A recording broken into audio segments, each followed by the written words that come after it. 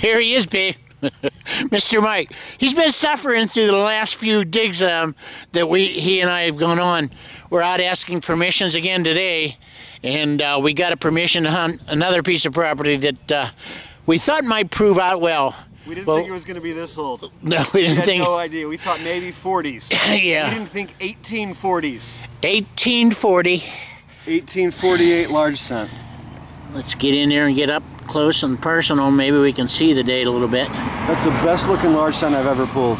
With Really? that much detail. Yeah, that's got a big Liberty up there on the headband and everything else, Yeah. huh? Okay. Great detail on the back. Outstanding dig, brother. Awesome. Congratulations, Thanks, man. Keep Thank smiling. Will do.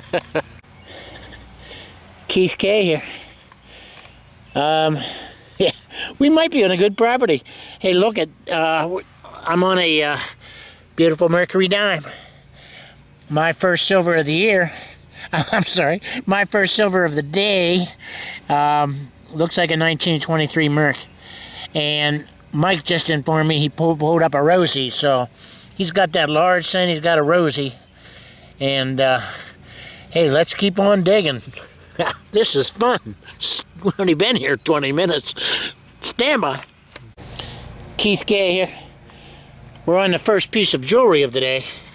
And looks like a small child-size silver ring. It rang up as silver. Until I clean it up, I'll know better, but glad to have it. The hunt continues. Mike is still finding stuff. I gotta get busy. Stand by. Hey, listen.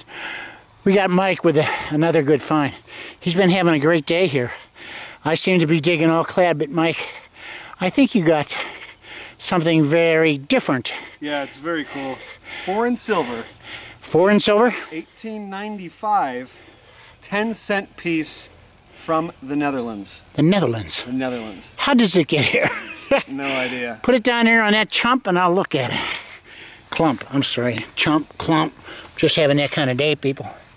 Look at this. I'd say that's a beauty. I'll flip that over for you. Yeah, You can please. see Let's show them the other side. For all my people who subscribe to me in the Netherlands. I don't think I have anybody over there. I might. You never know. Anyhow, very cool find. Congratulations, Mike. Thank you. Thank you. You're welcome. That's all. Sometimes I have to laugh. On my second silver of the day, there it is. Beautiful Roosevelt dime and a nickel. I dug a 1233. I don't usually dig 33s, but Mike was telling me that Netherlands coin came in at that level. So I figured, what the hell? So I dig a 33 and there's a silver. Stand by. Keith K here. Listen, we never judge a book by its cover. And when we were out today, we were looking for a place, an old place. Okay? Now, if you look at that book, the cover says 1950. I don't know. It's not about what is there now. It's what was at this intersection on a country road long ago. And you can only imagine, based on some of the coins we pulled today, had to be a pretty cool place to come. Listen, we're having a good time. We got a little longer to hunt, and we're happy we stopped here. That's right, happy we stopped here. Mike's happy. I know Mike's happy. That son of a standby. If it gets any hotter, people, we're gonna die. I'll give you a little briefing on that. That little exhibit over there, but let's do Keith. He's got the ability to go to the dollar menu and order up. He's got a whole bunch of finds and a whole bunch of Jack matter. Man, Jack, I hope you like that. I bring it all home now. And then here we are, my 2 silvers. Mercury dime, Roosevelt dime, and this piece of bling. If they get it cleaned up, it'll be silver. Now we go over to my friend Mike.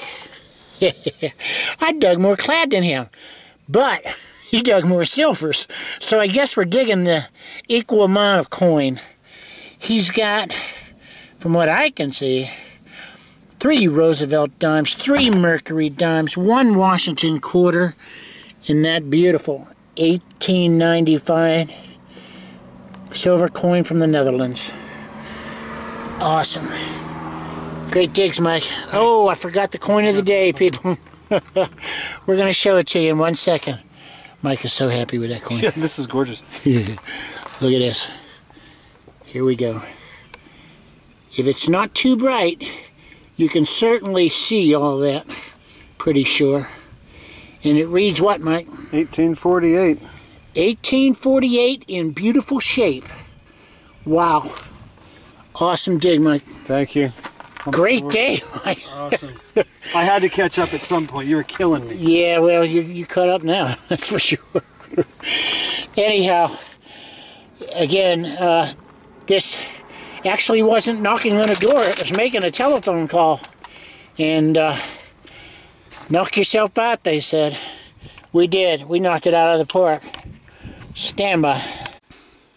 Keith K here. Going to give a quick wrap-up of today's hunt. And I guess the first thing I want to say is sometimes you get on some property, you just never know. And this property today surprised the hell out of both of us. What was there is not what was there many years ago. And finding coins that dated back like that, that was just incredible. And we're glad we asked for the permission. We're glad we got it. And we had a great hunt. I didn't do as well as Mike, but then again, I very seldom do as well as Mike. Sometimes I could beat him, but most times not. Anyhow, usual amount of clad, about $3 worth down here. Got another car, Jack Matter. Do you remember those locks that go on windows? That's cool. And one of the first digs was the Mercury dime to give me the age, and that's 1923. The next one, the surprise silver, there it is. What's that say? 1962.